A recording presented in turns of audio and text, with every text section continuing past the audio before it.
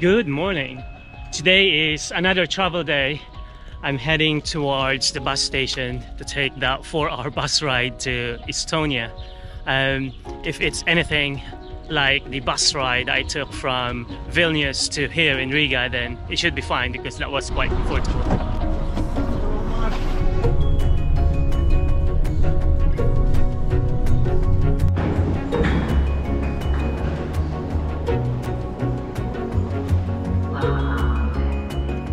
The station is actually alright. You could leave your luggages here, you got toilets, they even have a place where you can sleep and take a shower as well. You have to pay obviously, but yeah, it's not too bad. Just needs a bit of refurbishment, I think. So the bus is finally here.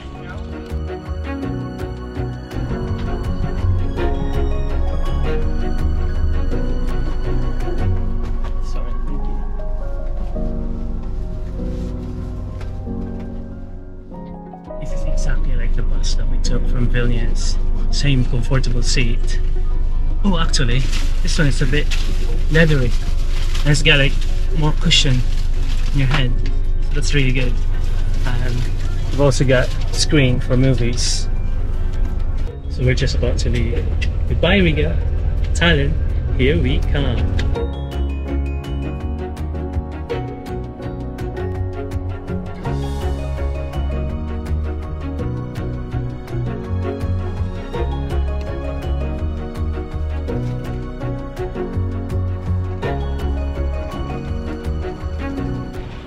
After 4 hours, we have arrived. You guys, welcome to Tallinn. It is a little bit colder here than in Riga. I think mainly because of the wind. It's been cold and windy here in Tallinn so far. The good thing is it's sunny. So yeah, I'm heading out to explore the old town.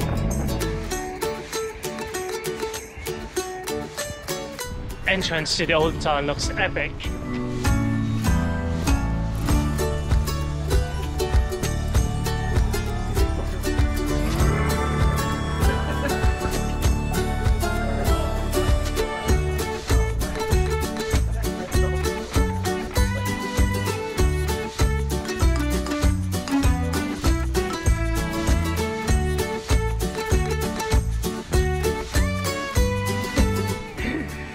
That looks like those castles in Game of Thrones.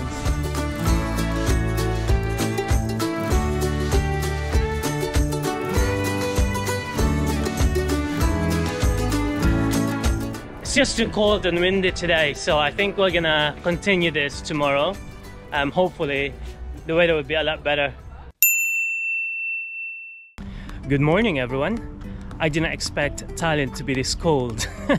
Coming from Lithuania and Latvia, where the weather was pretty much mild, it is freezing in here. And it was mainly because of the wind. And looking at the forecast, I don't think the wind will stop howling anytime soon. So yeah, we kind of need to brave the weather and explore the old town, just there behind me. Based on my research, I found out that this old town is one of the most well-preserved old town in Europe. And that's a good thing. The bad thing is that because of Tallinn's location, which is next to the ocean, there's a lot of cruise ships here. So you kind of have to share it with, cruise ships passengers. So it's doubly important for us today to be inside the old town very early in the morning when everyone has not arrived yet. So just behind me is Viru gate. What's amazing about this entrance is that on its side there's loads of flower vendors, and it does make you feel like you've been welcomed to the old town.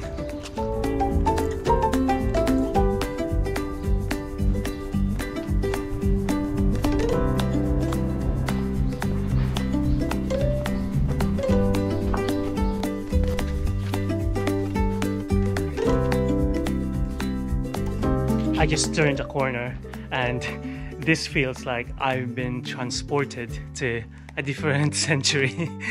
Look at the street. Apparently this block of stones just on the side are tombstones from the 14th and the 15th century.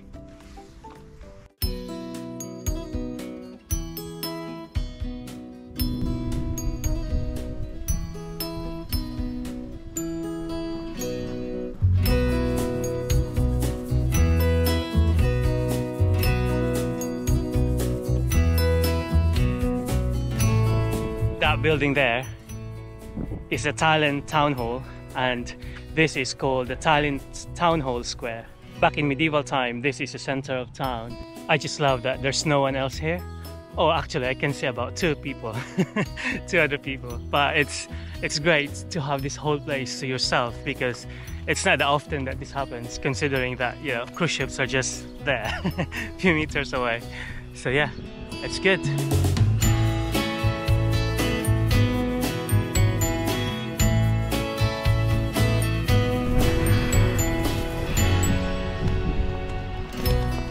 The old town is actually not that big, so it's perfect for someone like me who's not very good at direction. So it's hard to get lost in it.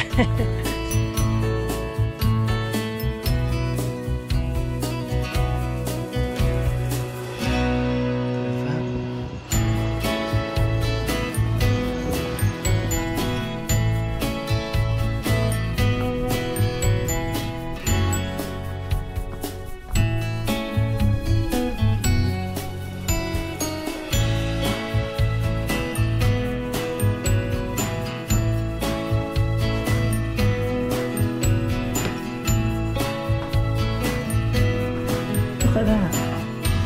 It's a massive wall.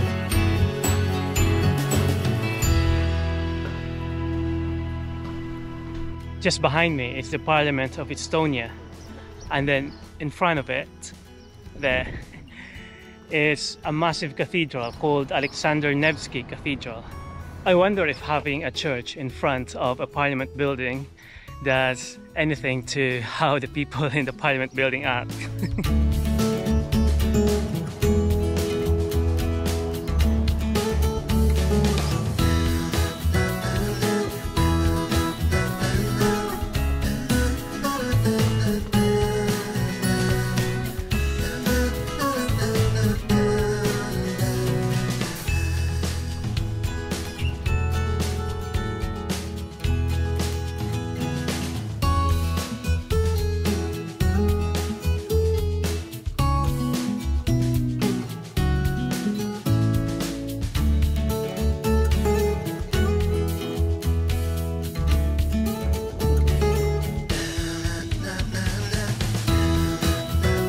This viewing platform offers a panoramic view of the old town and on the newer part of the city as well, and even towards the sea, Baltic Sea.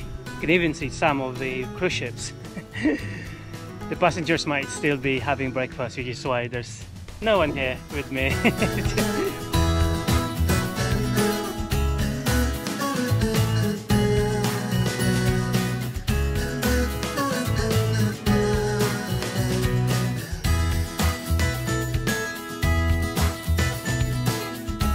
That gate behind me is called Long Leg Gate.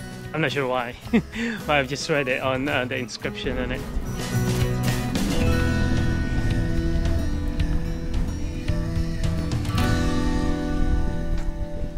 So that's about it for now. I'm gonna head back to my hotel and have breakfast.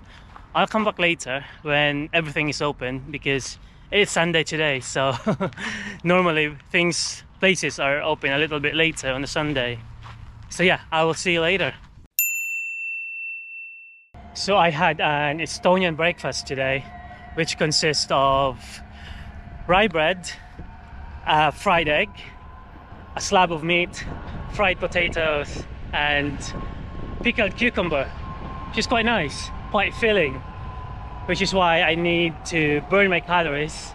And now I'm walking towards a massive park just outside the city. It's about maybe an hour or a bit walk from here, so yeah, that should be good.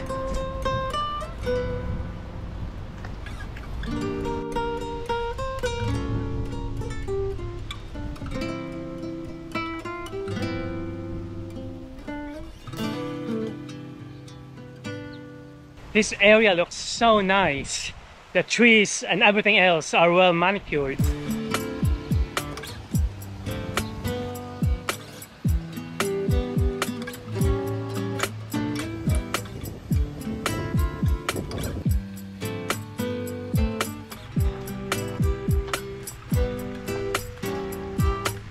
Just in front of me is a very fancy looking museum. I'm not sure for what though. I'm gonna have to check it out.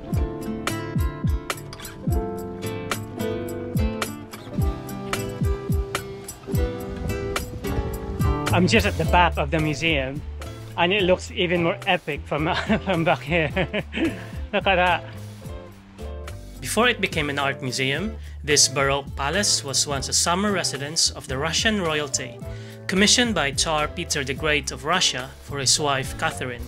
In 1921, this palace became the main site for the art museum in Estonia. It's the only museum in Estonia dedicated to early European and Russian art.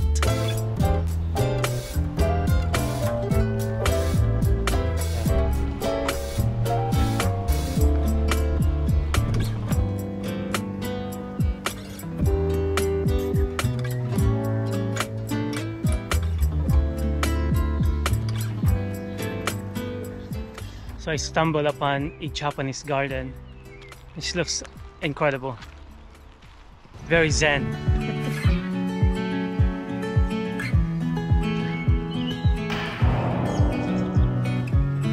What is it with Japanese gardens that you feel like you have to whisper when you're in them?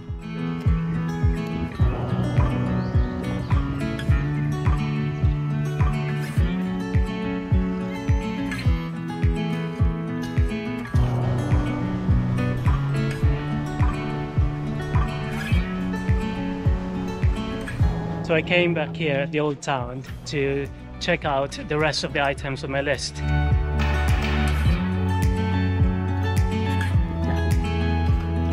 Town Hall Pharmacy opened in 1422 and is the oldest continuously running pharmacy in Europe. There are display cabinets where you see some of the unusual items they were selling in the past. Speaking of unusual, there is a garden in Tallinn that has several busts of notable Scottish men.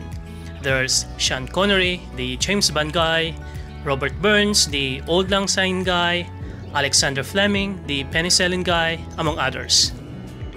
My last stop for today is the Danish King's Garden. The legend is that this spot is where a flag descended from the sky during the Danish invasion of Tallinn, and it was this flag that turned the course of the battle in favor of the Danish king. The flag later became the national flag of Denmark. The sculptures of the three monks were added in 2011. They look creepy.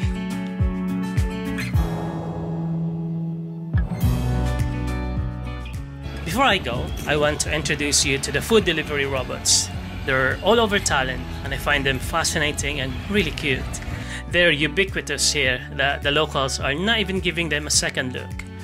Tourists like me, however, follow them around to see if they can recognize traffic lights. Oh my god! And they do! Incredible! I want this in my city. That's it for now. We'll continue exploring Tallinn tomorrow, and I will see you then. Kita kits, or as you say here in Estonia, Nagimesht!